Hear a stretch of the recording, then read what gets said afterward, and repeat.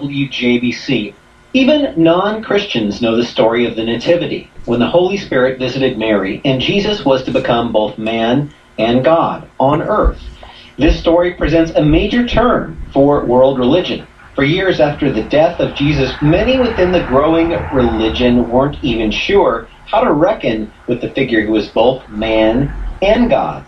Bart Ehrman is an American New Testament scholar and a distinguished professor of religious studies at the University of North Carolina at Chapel Hill. In his new book, How Jesus Became God, Ehrman examines the historical record of the beginnings of Christianity and attempts to answer the question of how did a rogue Jewish apocalyptic creature become seen as the Son of God and one with God the Father. And we welcome Bart Ehrman to the show. Bart, thanks for being with us. Thanks for having me. So to frame your book, How Jesus Became God, tell us a little bit about how your scholarship examines the historical record of Jesus' times and the early beginnings of Christianity. I mean, obviously the books of the New Testament are the sources we have, the sources of information we have about what the earliest Christians believed about Jesus.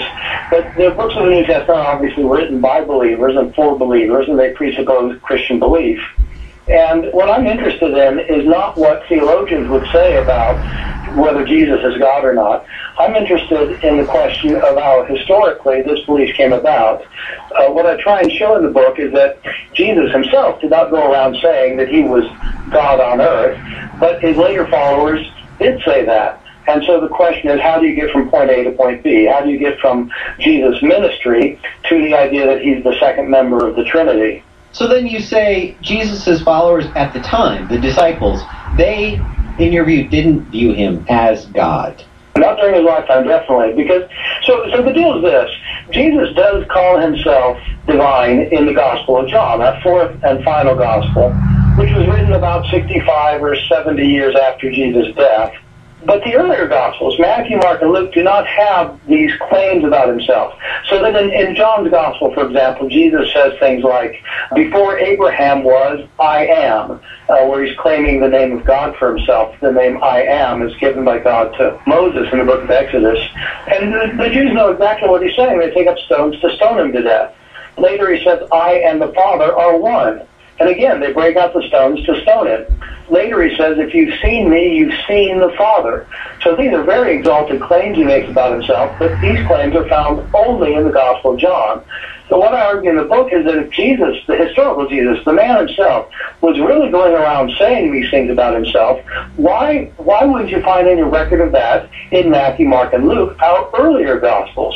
This would be the most important thing to say about Jesus, and surely they didn't just decide to leave that part out. And so I think that's because the Gospel of John is giving a theological understanding of Jesus rather than the understanding of the historical Jesus himself. So in those other books of the Bible, wherein Jesus doesn't say that he is one with God or that he is the Son of God, he does make claims to be the Messiah in some other places in the Bible. What did the term Messiah mean in Jesus' time? This is a key point because a lot of Christians today think that a lot of Christians have false understandings of what Jews meant by the term Messiah. So a lot of Christians today think that the Messiah was supposed to be God. And that's absolutely wrong. There were no Jews who thought that the Messiah was God in the sense that, God Almighty. And many Christians think that the Messiah was supposed to be someone who died for sins and was raised from the dead. Well, there weren't any Jews before Jesus came along who thought that's what the Messiah was supposed to be. The word Messiah comes from a Hebrew word, Mashiach, which means the anointed one.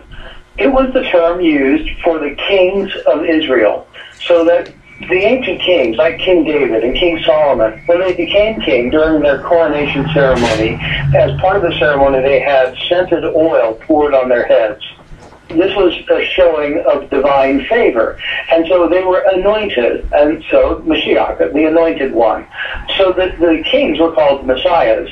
But eventually there came a point where there was no more king of Israel, and Jewish thinkers began to think there's going to be a future king, someone who will be like David or like Solomon, someone yet to come. And they called that future king the Messiah. And so if somebody called Jesus the Messiah, that's what they meant about him, that he was the future king of Israel.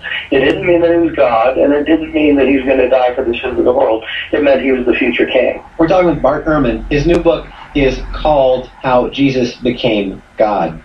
So when did Jesus' followers start referring to him as God? Did it first appear in the Gospels that would later become the book of John? This is something I actually changed my mind about when doing my research. I worked on this book for about 8 years, and partway through it, I came to realize that what I had previously thought about this question was completely wrong. And what I came to realize is that, in fact, even though the followers of Jesus did not call him God during his lifetime, as soon as they came to believe that he was raised from the dead, that's the point at which they came to realize that he was divine. It's a little bit complicated. So the disciples were, like Jesus, apocalyptic Jews. They believed that God had revealed the secrets of heaven that make sense of what's going on here on earth. And one of these secrets was that at the end of time, there was going to be a resurrection of dead bodies.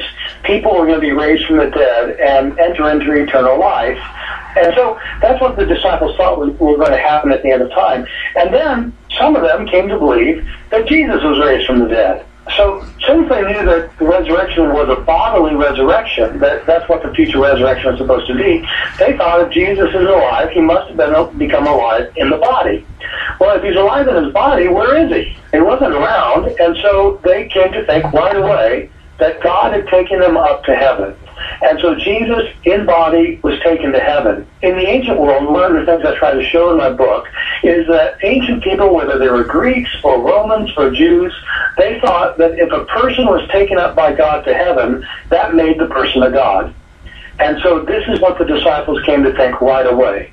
When they came to think Jesus was raised from the dead, they came to think that in some sense he was a divine being. Well, this is the divine part of the Easter story.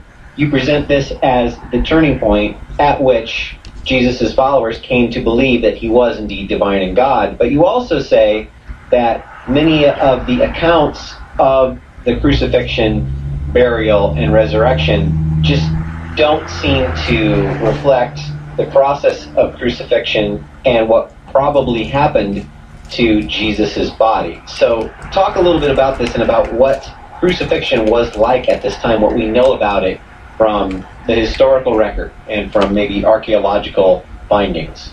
Right, this was another interesting thing that I discovered while doing my research. In the Gospels, of course, what happens is Jesus is crucified, and then a Jewish leader named Joseph of Arimathea requests his body from Pontius Pilate.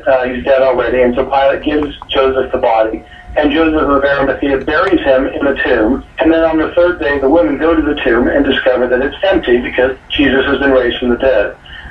For years and years and years, I always accepted that that was a historical event, that Joseph really did bury Jesus and the tomb really was empty. Even when I was an agnostic, I said that probably is historical, and then I had to come up with some other explanations for why the tomb was empty. But in doing my research for this book, it occurred to me to look at what we know about crucifixion in Roman times. It's interesting that there is no literary description of how a person was crucified. There's no description of it in any surviving source, but there are references to people who were crucified, and in virtually all these references, what it says is that the person was typically left on the cross so that their body would decompose on the cross and be eaten by scavengers, so that the bodies were left on the cross for days as part of the punishment. So the punishment of crucifixion wasn't only the torture of a very slow and painful death, it was also, part of the punishment was the ravages wreaked on the body after death. People were not given decent burials. And it was also an example as well to high-profile enemies of the state would be then crucified and on display to show, enforce a brutal power. Yeah, it was a very serious disincentive for crime. I mean, so they would crucify political insurgents, but they would also crucify lowly criminals. They had a very different view of things from our view today. Today, if somebody's condemned to death, we make it as private as possible and away from the public eye. In the ancient world, in the Roman world, if you wanted to execute a criminal, you did it in public so everybody could see it. and they would see the pain that the person goes through. Then they would see the ravages on the body afterwards, and this was a very effective disincentive for people committing crimes. So my question in the book was, if this is the normal Roman practice, to leave bodies on the cross, is there a reason for thinking that an exception would have been made in the case of Jesus? And I argue that given what we know about the governor, Pontius Pilate, there in fact very little reason to think that he would have made an exception in this case, so that more likely Jesus was left to decompose on the cross and was probably then tossed into some kind of common grave. When you recount the resurrection stories, you say that did make an impact on the belief of Jesus' followers that he indeed was risen and ascended into heaven. Where did that come from? If there was no tomb, as you say, then how was there no tomb to be empty? Yes, so what I point out in the book is that in the New Testament, whenever somebody finds the empty tomb in any of the Gospels, it doesn't make them believe. What makes them believe is when they have a vision of Jesus. Jesus appears to them. And the Apostle Paul, for example, who's writing before the Gospels, never mentions an empty tomb, but he does talk about Jesus appearing to people, including to himself. So what I argue in the book is that the reason people came to believe in Jesus' resurrection is because they had visions of him after his death. And I leave open the question of whether Jesus really appeared to them or whether they were seeing hallucinations. But I talk about both possibilities, and it turns out there's a lot of scholarly investigation into hallucinations. They're very common. They happen most commonly with deceased loved ones. You know, it's like when you see your grandmother in your bedroom 2 weeks after she's dead. Or the other common form of vision is of a religious figure. So the Blessed Virgin Mary, for example, shows up all the time in well-documented instances with lots of eyewitnesses, sometimes to hundreds of thousands of people at once. And so Jesus was both a deceased loved one and a revered religious figure. And so what I argue in the book is that whether you're a Christian or not, you can agree that the followers of Jesus, some of them at least, had visions of him afterwards. Christians would say that's because Jesus really was raised and he appeared to these people, and non-Christians would say that they were having hallucinations. So regardless if they were just hallucinations or they were genuine visions, how did Jesus' followers, first-hand witnesses, the disciples, but also those who came after, come to think of him not as just a divinely inspired prophet or a figure like Mary, who was not God? Mary is not God, even though she might be divinely touched. How did they come to think of Jesus as part of the Trinity, as part of God incarnate? Right, so it's the basic logic has to do with what ancient people thought about how a human being could also be a divine being. Today, Jesus is the only miracle-working Son of God that people know about or think about. But in the ancient world, there were a number of people who were thought to be both human and divine. Sometimes this is because a human being who was spectacularly beautiful or unbelievably smart or uncannily powerful was taken up to heaven as a reward for his or her virtue and was made a divine being. A human being would be exalted and would be made a god. That happened, for example, with the founder of Rome, Romulus. He was made a god that the Romans then worshipped. Sometimes a person was a divine human because their father was God and their mother was a mortal. So Jupiter would come down and have sex with a woman, and the offspring would be a divine man, such as Hercules, whose father was Jupiter and his mother was a mortal. The third way that a person could be both divine and human was if a god would come down to earth temporarily in human form. So there'd be a, sort of temporarily be a human and divine at the same time. What I argue in my book is that the early Christians attributed all three ways to Jesus. A book like the Gospel of Mark understands that Jesus was adopted by God to be his son. So he was a human who was exalted to become divine. The Gospel of Luke understands that the reason Jesus is the Son of God is because his mother was a virgin, and the Spirit of God is the one who made her pregnant. So he's literally the Son of God. The Gospel of John understands that Jesus was a pre-existent divine being who temporarily became human. So all these books agree that Jesus is God, but they understand what that means in a different sense. You mentioned that the Romans had specific ideas of people becoming godlike. And that was the case with Caesars sometimes. There would be living historical figures, leaders, that would be considered to be divine. When Christianity was trying to gain a foothold in opposition to the political organization of the Roman Empire, was that part of an influence, saying that, well, yes, you have your god that is Caesar, or one of your gods that is Caesar, but yet we have our own man who also is a god?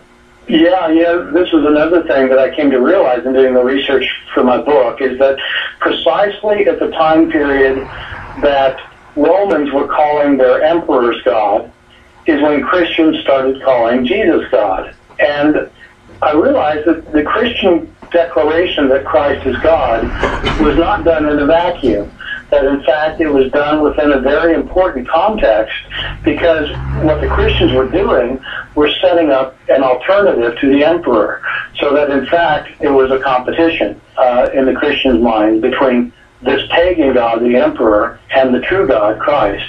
Bart Ehrman's book is called How Jesus Became God, the Exaltation of a Jewish Preacher from Galilee. He is a New Testament scholar and a distinguished professor of religious studies at the University of North Carolina at Chapel Hill, and he's been talking with us this hour. Bart Ehrman, thanks so much for being with us today.